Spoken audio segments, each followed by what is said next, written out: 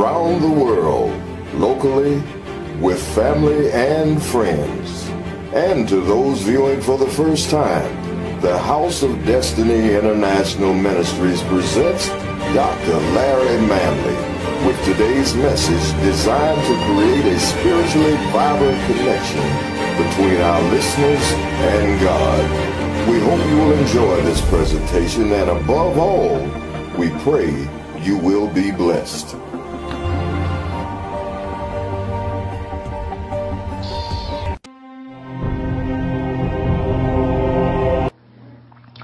And I've learned over my 68 years of life that we always know more than we're able to perform. Would you agree with that? We always know more than we're able to perform. Let's go to the book of 2 Chronicles, the 20th chapter. 2 Chronicles, the 20th chapter. We're going to start with verses 1 through 3. Verse 1 says, "And it came to pass after this also, that the children of Moab and the children of Ammon, with them and others beside the Ammonites, came against Jehoshaphat to battle." Jehoshaphat means God's judgment. So here you've got these incestual nations, that's prodigies of Lot, with others coming against God's judgment. Here seen as Jehoshaphat, king of Israel. Then there came some that told Jehoshaphat, saying, "There cometh a great multitude against thee from beyond the sea on this side Syria." Syria means exalted. See, they're exalting themselves against the judgment of God. "And behold, they be in Hazazon Tamar," which is to divide and take your wealth. You see, that's what the enemy wants to do. It wants to divide us, and it wants to take our wealth. Amen? And look here, it says that, "And they be in Hazazon Tamar, which is in Engedi." Engedi is a place of the desert. And that's where he wants to leave us. He wants to take our wealth and place us in a drought situation, a desert, a dry place. All right? And Jehoshaphat, look at here. Remember last week I told you fear and doubt will bring immobilization. But Jehoshaphat feared and set himself to seek the Lord. See, he went to the Lord. And he proclaimed a fast throughout all Judah, which is praise. Now, go to verse 14. Verse 14 tells us that, "Then upon Jahaziel, the son of Zechariah, the son of Benaniah, the son of Jeiel, the son of Mattaniah, a Levite of the sons of Asaph, came the Spirit of the Lord in the midst of the congregation." God always has a prophet in the bunch. "And he said, Hearken ye all Judah, and ye inhabitants of Jerusalem, and thou King Jehoshaphat." So he's telling all of them to listen. "And thus saith the Lord unto you." He said, "Be not afraid nor dismayed by reason of this great multitude, for the battle is not yours, but it's God." He says the battle is not yours, but it's God's. Sometimes we try to fight these battles ourselves. We don't do so well. Verse 17 says, "You should not need to fight in this battle." He says, "Set yourselves and stand ye still." See, that's another thing we got to do. We'll deal with that later, being still. "And see the salvation of the Lord with you, O Judah and Jerusalem. Fear not, nor be dismayed. Tomorrow go out against them, for the Lord will be with you." When did he say go? Did he say go right then? No, he said go tomorrow. In the state that you were in then, you were in a state of fear. But in your next season, God says, I'm going to take you to another level where you're not in fear. So don't go there now, but go there tomorrow in your next season. And he said, tomorrow go against them and the Lord will be with you. See, the Lord can't be with you when you're in fear. Verse 20 says, and they rose early in the morning and went out forth in the wilderness of Tekoa. And as they went forth, Jehoshaphat stood and said, hear me, O Judah, and ye inhabitants of Jerusalem. See, believe in the Lord your God, so yet shall you be established. All right? But believe in his prophets, so shall you prosper. There's two things here. The word of God will establish you. The word of the prophet will cause you to prosper if you listen. Believe the prophet, and if it's a real one. I'm not talking about no jackleg. I'm talking about the real deal. And you'll prosper. A lot of people, egos get in the way, deep. And when your ego get in the way, you don't want to listen to the prophet because you think you know. But that's not the order of God. God said, look, if you allow the word of God to establish you and believe what the prophet is telling you, because what the prophet is telling you is coming from up high, then you'll prosper. The church and the people in the church, we don't have no space for egotistical people, because that's what causes churches to be in the condition that they're in. So you say, now you got to do this now, because this battle is not yours. So you're going to have to go by the instructions.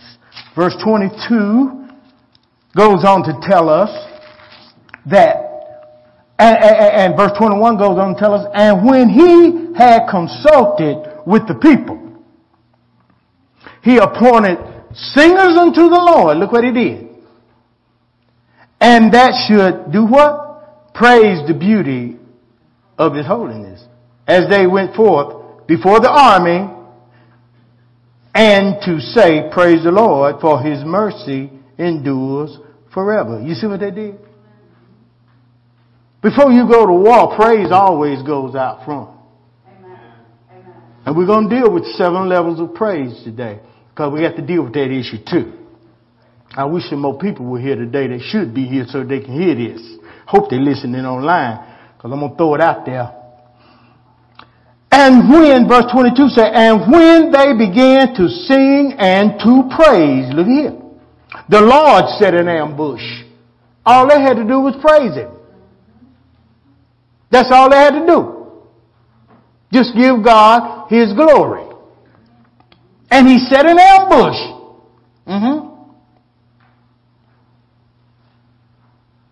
Against the children of Ammon, Moab, and Mount Seir, which were come against Judah. See, it's trying to come against your praise. And they were smitten. You see, when these incestuous nations came up against God's praise, they ran up on an ambush. Praise will turn into worship. Praise and worship are two different things. Praise is like foreplay. Aren't we the bride of Christ? Before a man gets ready to make love to a woman, we're all adults in here, he should have some type of foreplay to get her attention. Am I right about it, ladies? Y'all grown. Amen. Praise is the foreplay of us to God. Get his attention. Then comes worship. because God inhabits the praises of his people. When he inhabits it, it becomes worship. When worship is in place, that means God is consummating with your soul. He's making love to you. He's putting seeds of eternal gifts in you. Amen? You see the difference between the two? They are not the same. Do not ever qualify praise with worship. Worship is a deeper level. Praise gets his attention. Worship, he inhabits us. And he begins to do things in us. Amen? All right.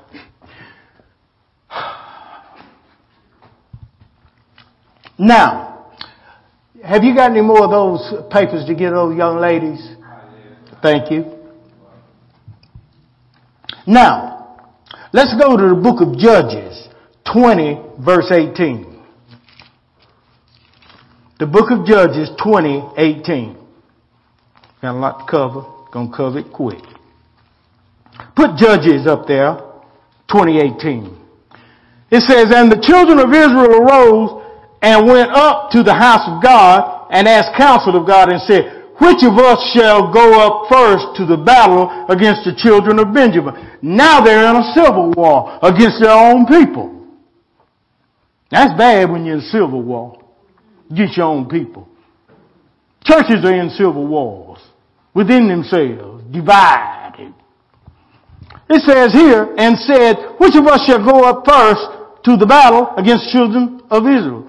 And the Lord said, Judah, which means praise, shall go first. Amen?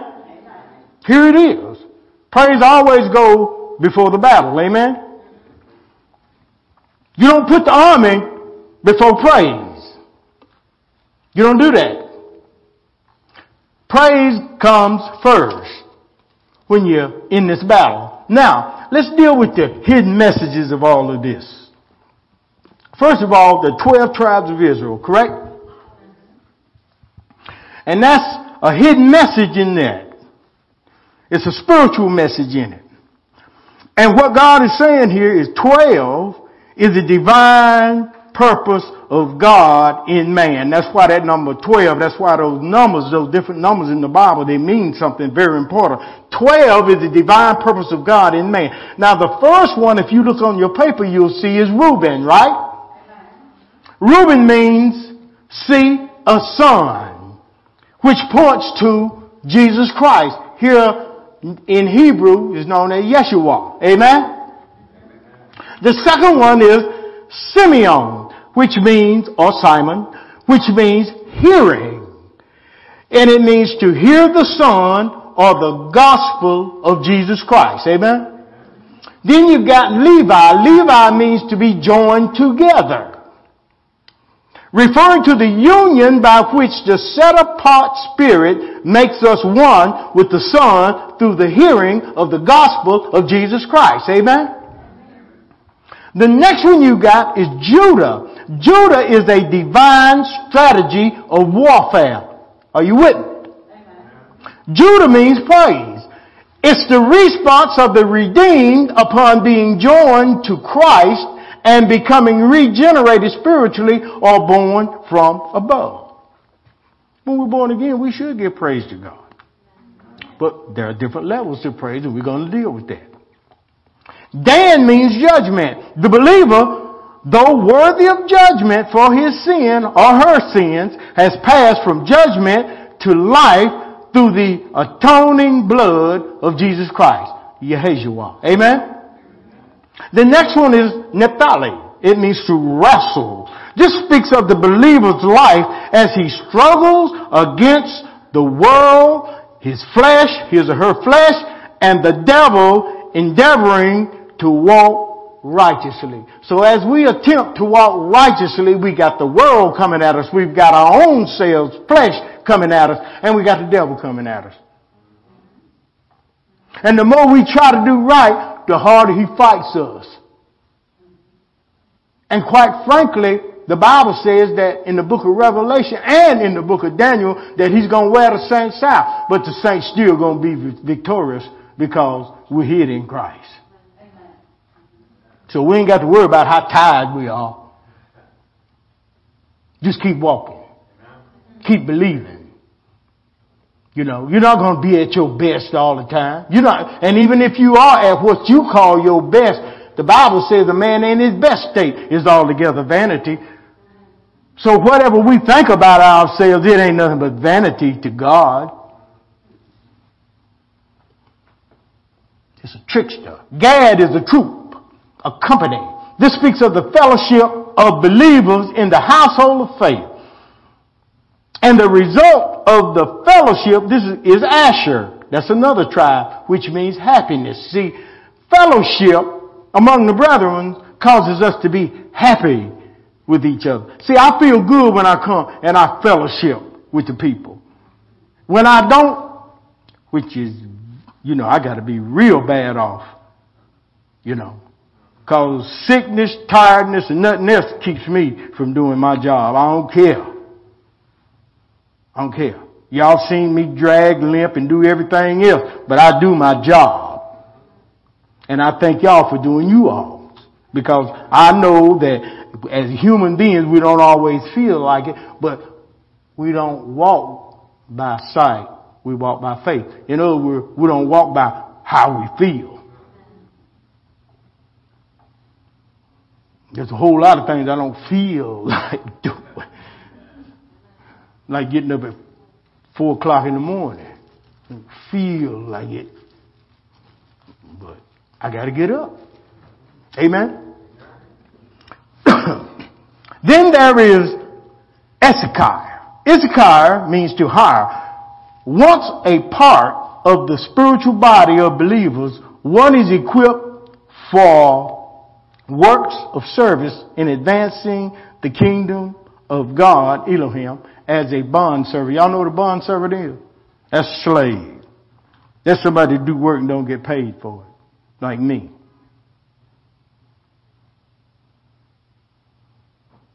Like you. Like Brenda. See, we don't get paid for doing this. Other preachers do, but we've been doing this how long? 20 years here at House of Destiny? Almost. And y'all don't pay us.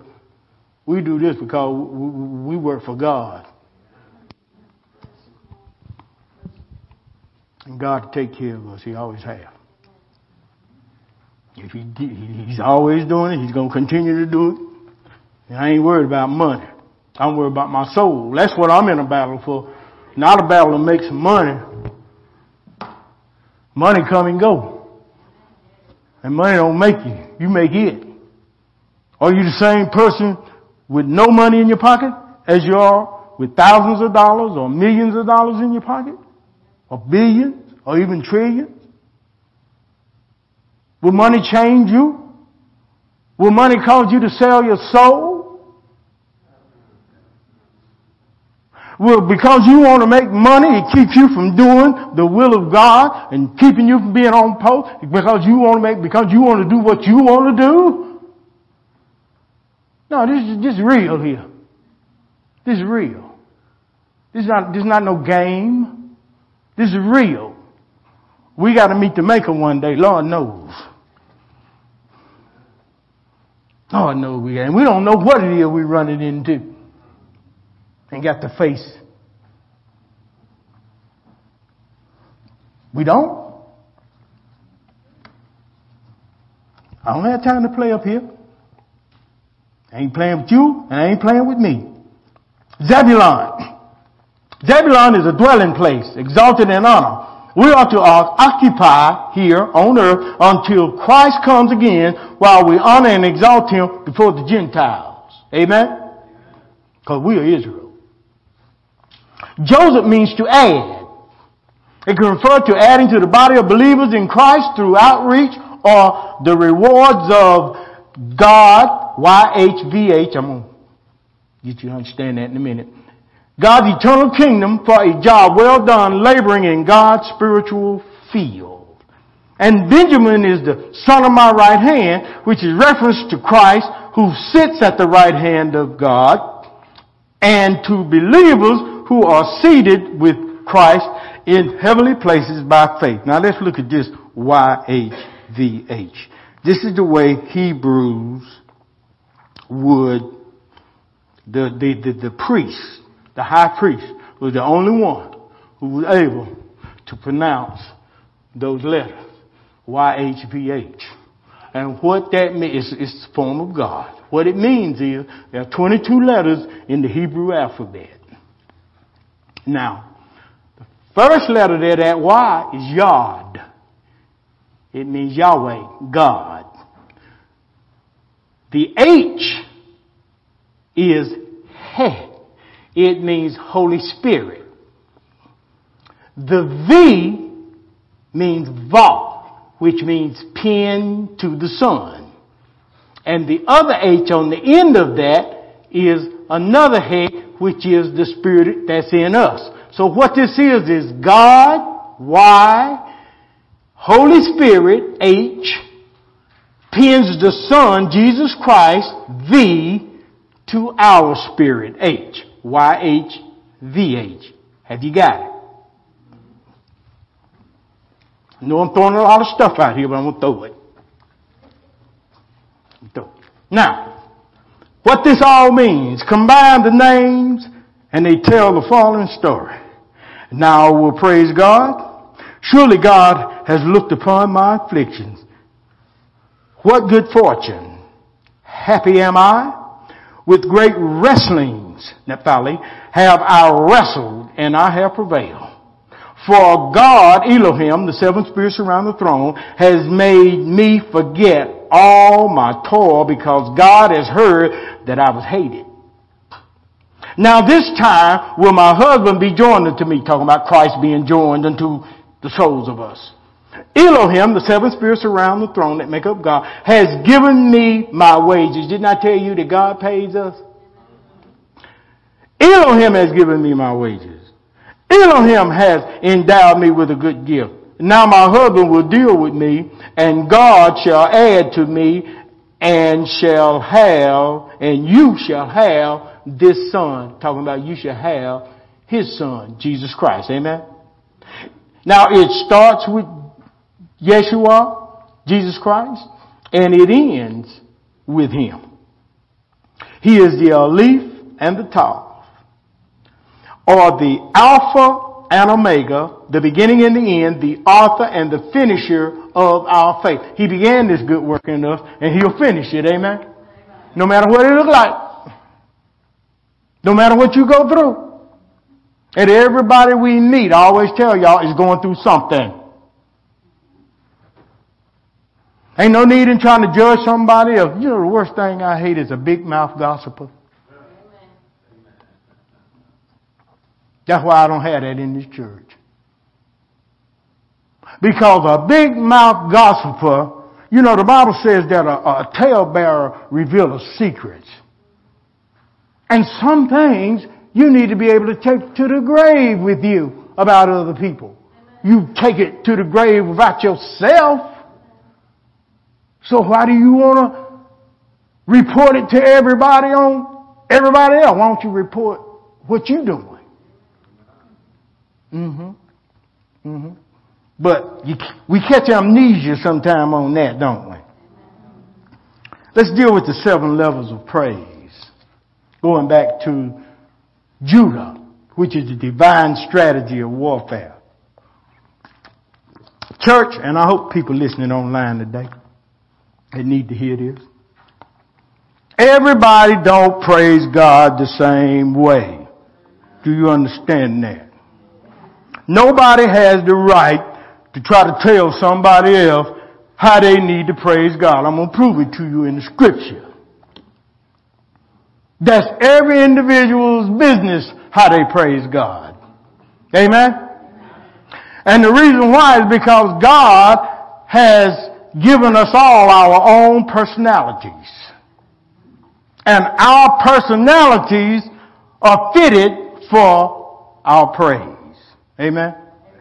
So I want to take you through the 7 levels of praise where you will understand and you won't feel convicted when somebody's trying to tell you how you need to praise God. No, you need to hush and praise God the way you praise God and let other people alone and let them praise God. Because I've been in churches where they try to do that.